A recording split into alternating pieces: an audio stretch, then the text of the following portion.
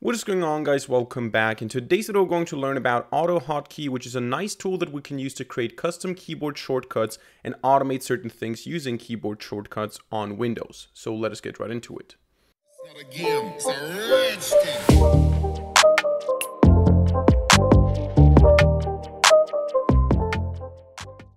Alright, so the first thing you want to do is you want to go to AutoHotKey.com and you want to download the application. So you click on download, you click on download current version, and this downloads a setup file that you just have to save, run, and you install the program like always. So nothing that I'm going to show in this video here because it's quite simple and I already have AutoHotKey installed. Now, once you have AutoHotKey installed, you can just run it and you can see that this opens up this documentation program, this AutoHotKey help program. Here you can just look at the basic tutorial and you can also look up some specific functions if you want to. So mathematical functions, for example. This is something that you might want to look into after today's video because today we're going to cover the basics and some interesting features. I'm going to show you how AutoHotKey works and then you can look up some more specific stuff here in the documentation. But this is not the program that we're going to use for the writing of the actual scripts because AutoHotKey is based on scripts. We have scripts, we run them, and they are running then in the bottom right here as a tray icon. We can end them from there as well. And these scripts react to keyboard inputs, so keyboard combinations or certain things that we type, and then they execute certain commands. And in order to write those, you can use whatever editor you like. You can use Notepad, Notepad++, Atom, VS Code, whatever you want. I'm going to use VS Code in today's video. And for that, we're gonna get started with a very simple script. But first of all, we need some boilerplate code here in the beginning. Just some basic commands here like #noenv. Let me just increase the font size for you guys here. This is essentially, as far as I understood, a simple command that makes the script compatible with future releases and also increases performance. So just noenv for no environment, I guess. Then we're gonna say send mode input. And we're going to say set working directory %a_ script directory or script dir, and then % again. This essentially sets the working directory to the current directory where this script is running from. So if we access any files here. Now I'm going to save this here on my desktop, and the ending that we want to choose is AHK for AutoHotKey. So we can go here to AHK, AutoHotKey, and we're going to call this script1.ahk. And you can see now that the syntax highlighting is active as well. And the very first thing that I want to show you here is a simple thing called a hot string. So a hot string is essentially just something that when you type it triggers a certain command or a certain output. So we start this by using 2 colons, then we type whatever we want to type in order to activate this hot string. For example, we can take some shortcut like FTW for the win, like that, and then we can use 2 colons again, and then after those 2 colons we type what this should translate to. So for example, I could say for the win. This is called a hot string, and if we want to add a comment, what we can do is we can just say semicolon, this is a comment, or in this case we should say this is a hot string. After that, what we do is we return, and let me just turn off the Copilot here so that we don't get annoying suggestions all the time. But this is now a very basic hot string setting that we have in the script. So what we can do now is we can go to the desktop and we can run this script by double clicking. And what you see right now here in the bottom right is that we have this script1 AHK running, and we have it in here. So I can right click it and I can exit or pause the script if I want to, but now it's active. So if I go to, let's say, a simple notepad and I type some stuff here, nothing happens. But if I type FTW and then space, this translates into for the win. So I just type FTW space and this gives me for the win. And this works everywhere. This also works in the browser. This works in VS Code. It works absolutely everywhere. So FTW, there you go, for the win. This is just what this translates to. So a very simple thing, a hot string. We can do this with all sorts of things, and we don't have to necessarily output text. We can also trigger some command. For example, I can say here : hello : and then enter a new line, and I'm going to say here msg box, message box. This is a command from AutoHotKey, and I want to say you typed hello, for example. And then I want to return. And if I now reload the script, now I'm not sure if I can just reload the script. Let's see if there's an option. There you go, reload the script. I think now it should also be able to do that. So if I type hello and then space, it gives me this message box, you typed hello. Also true for this start menu here. So if I type hello space, it does the same thing. And of course also for the win, it does the same thing. Everywhere when I write text, this translates into that. So quite useful sometimes if you have to use some short keywords like this to generate a bunch of text or to trigger some command here. Another thing that we can do here is we can do combinations. So we can say, for example, a certain character has to be pressed in combination with a certain other character to trigger something. So what I can do here, for example, is I can say I want the character H to be pressed with control, and for control we have a certain symbol that represents control. So I don't just say CTRL.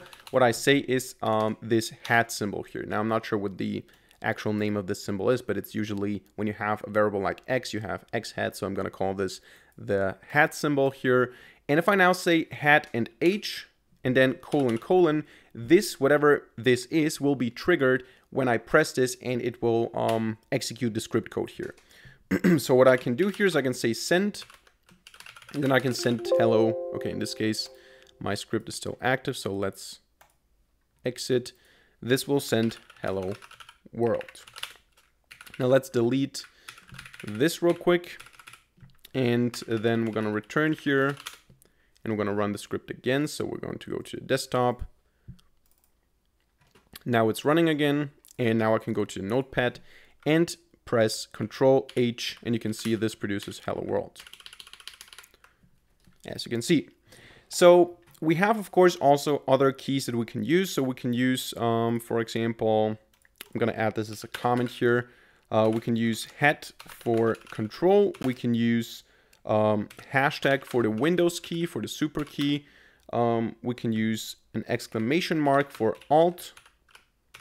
And we can use plus for shift. So those are the most important ones, I guess.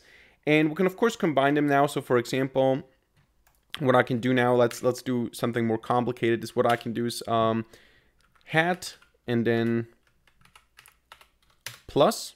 So basically Control and Shift and then also J. I'm just going to pick the letter J now because I don't think that there's a combination Control Shift J. And this should do the following thing. It should run Notepad access, so a Notepad executable. Then it should say when activate,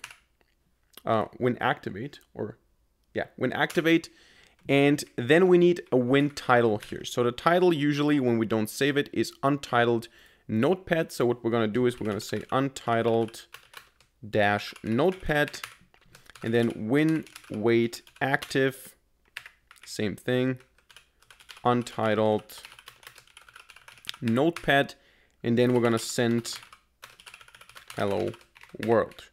Then I can also delete this one here. And then we're going to return in the end. But now if I reload the script and let's say I close Notepad and now I say Control Shift J, this opens Notepad and immediately writes hello world. So this is a more complicated script. So we first run Notepad, then we activate the window. So we put it into focus. We focus on the window by using these two commands here based on the title. And then we send the string hello world into this window that we're focusing on.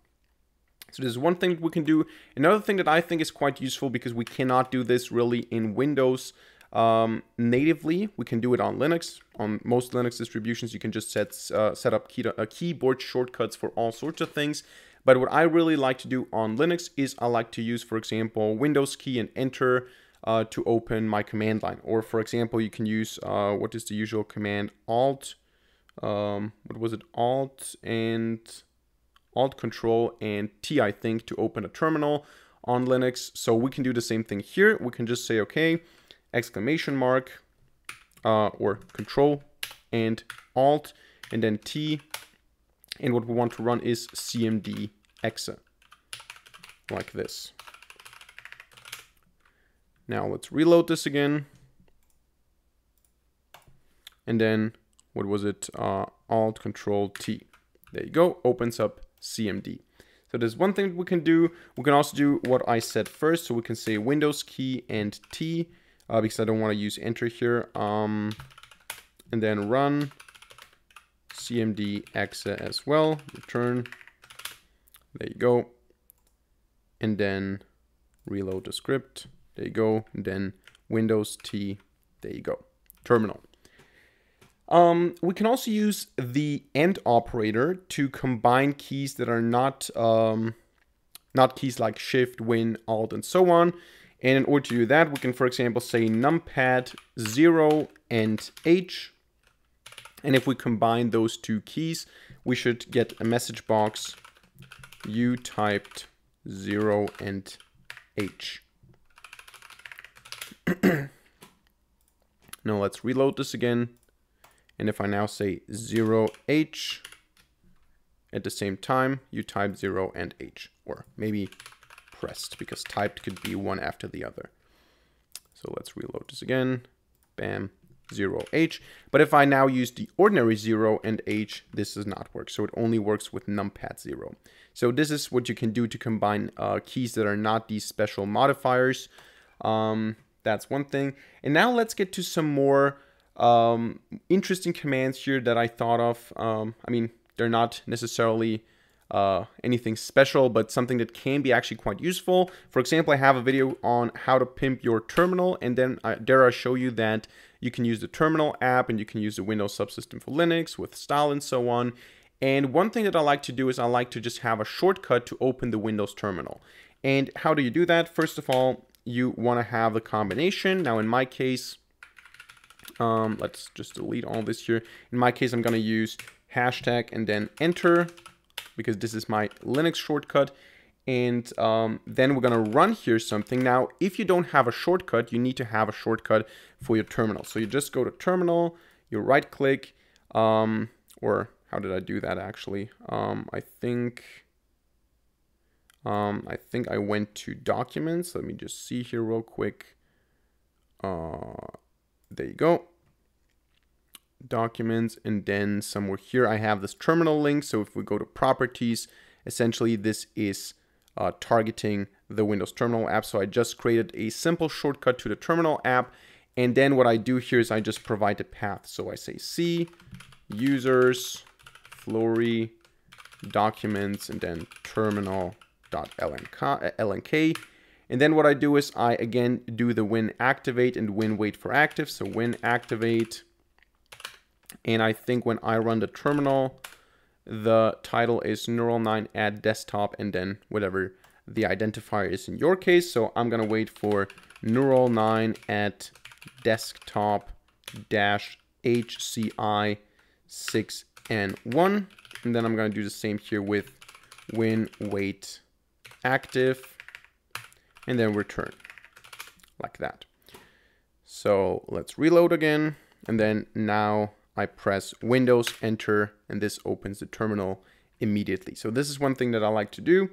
Another thing is that we can also focus certain commands on the application, on a specific application. So for example, a shortcut that I have in the terminal should not be available outside of the terminal. So I can say that after opening this terminal, for example, I want to have certain shortcuts in this script here that only work inside of that terminal, but they don't work anywhere else. And how you can do that is you can just say here, if when active, and then you use the win title. In this case, we're going to use again the, the neural9 add desktop and so on. So we do it like this. If this is active, and we don't need this colon actually here, if this is active, what we do is we say, okay, for example, Windows key combined with space has a certain functionality. It opens a message box. You pressed the shortcut in terminal, something like that. Then we return. Now, one thing that's important is that when you have this if when active, and something after it, everything that comes after it will be only applied to if when active. So if you want to reset this for all the following things here, you just have to say if when active without anything. So just like that, and then whatever you write here will no longer be limited to the terminal in this case. So we can reload again. Then I have this, and now if I go to VS Code and I press Windows space, nothing happens. It actually changes my keyboard layout. But if I go inside of the terminal here and I press Windows space, you can see you press the shortcut in terminal. This is because this command here checks if we're in that window. And since we are, this now exists. Outside of the scope, it does not exist. So that's that. Then I have here a couple of things that might be interesting to know. For example, since we have these identifiers here, since we have these symbols representing the individual keys, we also need to distinguish between those symbols and the actual keys like Control, Win, and Alt, and so on. So how would we do something like, for example, if I want to say a keyboard shortcut, Control J does the following. It sends this is some message, for example, and then I return. Now let's say at the end of this here I want to have an exclamation mark. Can I just do this here? Oh, what did I do now? Can I just do this here? No, this does not work because this would represent a control key. Now if I want to do this, what I have to do is I have to say curly brackets, and inside of those curly brackets I have the exclamation mark. So I can now reload the script, and I can go, for example, to Notepad, and I can just say Control J, and then you can see this works.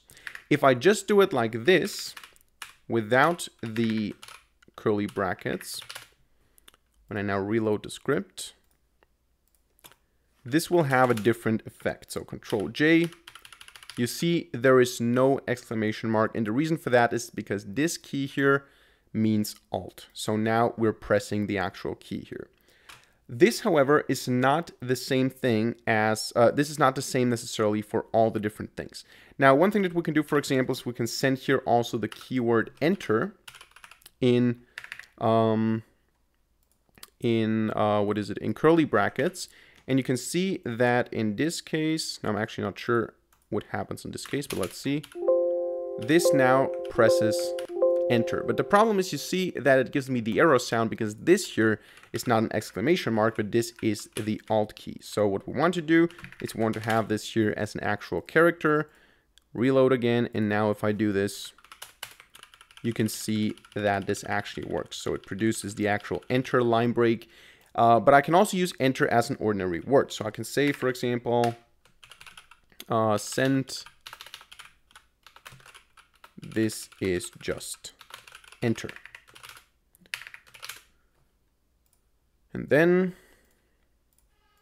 if I do this again, you can see this is just enter as an actual word. And then we have the enter, the line break here at the end, always with the enter inside of these curly brackets. So sometimes when you put it into curly brackets, it becomes a command, and sometimes it becomes the actual symbol. So exclamation mark without curly brackets is actually a function. So it's actually pressing Alt.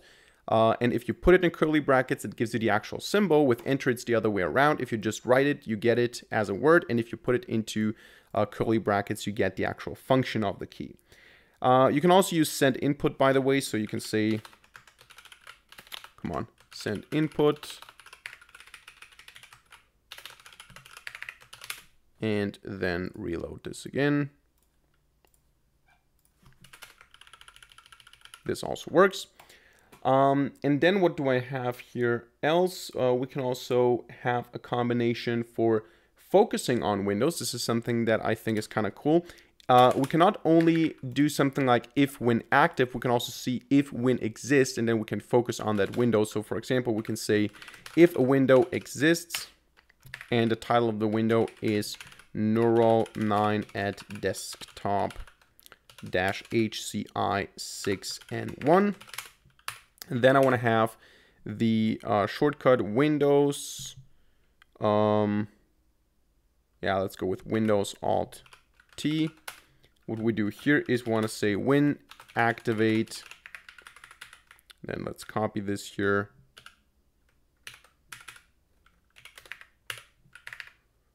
And then when activate this, here again, we don't need the comma. Here we do need the comma, and here we want to say when wait active, and then return. And here we can again do when, if when exists, so that everything after that is not limited to that window anymore. So now I can just say reload, and in this case, if I press now Windows Alt T, this focuses onto the terminal. If the terminal does not exist, Windows Alt T, nothing happens. And then last but not least, I want to show you 3 little things that we can do here. We can do, for example, the typical thing that I like to do on Linux to close Windows is Shift Alt C. So Shift Alt C closes the window. We can do that here as well. So exclamation mark plus C. And then this should do send. And what we want to send here is Alt F4. So we want to send exclamation mark and then F4. F4 needs to be put into curly brackets to trigger the function of the key F4. And then we can just return. So now if I reload and if I open the notepad here and now I say Alt Shift C, this does the same thing as F4. This should also work here. So Alt Shift C, there you go. And this is how you can do that. Also, we can use the function keys not only as something we send, but also as something we recognize. So for example, I can say if I have Control F6, for example, I want to open a website. So I can say, for example, run https neural9.com, return. There you go, reload, and then Control F6 opens neural9.com. So this is also a thing that we can do. And last but not least, let's do something like a shortcut to end the actual script so that we don't always have to click down here. We can do something like, for example, Control Q, and then we just type exit app, return. Reload, and then Control Q. And now you can see the script is no longer running. So those are the basics. Those were just some examples. You can do a lot more things. As I said, you can just go to the AutoHotKey help application. You can look up a lot of different things. We have loops, we have file access, we have variables, we have ifs, we have a lot of things that you can learn here. This is not a course on AutoHotKey. I just wanted to show you what you can do with it, and you can go deeper now. And of course, if you are really fascinated by this, if a lot of you guys are interested in that, of course, I can also make a more advanced tutorial, maybe even a full course on AutoHotKey, depends on your feedback. So if you want to see more of that, let me know. But that's it. This is how you can use AutoHotKey to automate certain processes using custom shortcuts on Windows. So that's it for today's video. I hope you enjoyed it and I hope you learned something. If so, let me know by hitting the like button and leaving a comment in the comment section down below. And of course, don't forget to subscribe to this channel and hit the notification bell to not miss a single future video for free. Other than that, thank you much for watching. See you in the next video and